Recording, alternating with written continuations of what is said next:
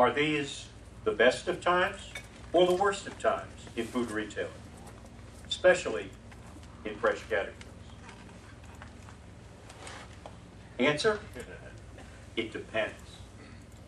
It depends on how the recession occurs to you as a leader.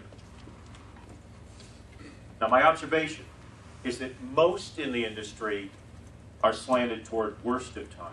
And I base that judgment on the fact of what we see is a phenomenon called hunkering down and waiting for normal to return.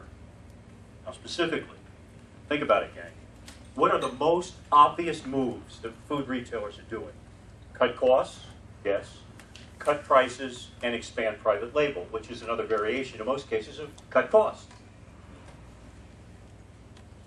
I'm still waiting to see bold innovation, like a retail format innovation. Has my head been in the sand? Have I missed it? Anyone?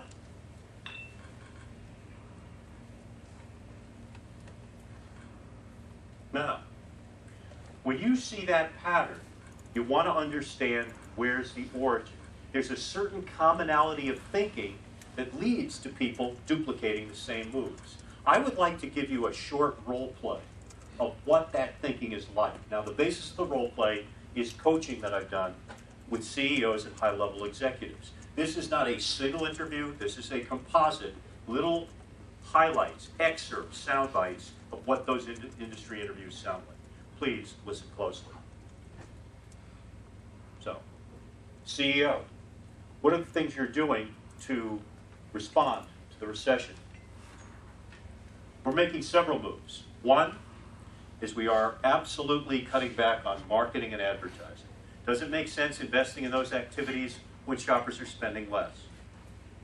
Training is also getting cut. We can't pull people out of the stores and out of the warehouses and take them off for training. Innovation. Innovation is, I hate to stop doing it, but it just doesn't get done right the first time. You have to keep tweaking it, and we just can't bite the bullet and harm our profits. And the last, probably strategic planning.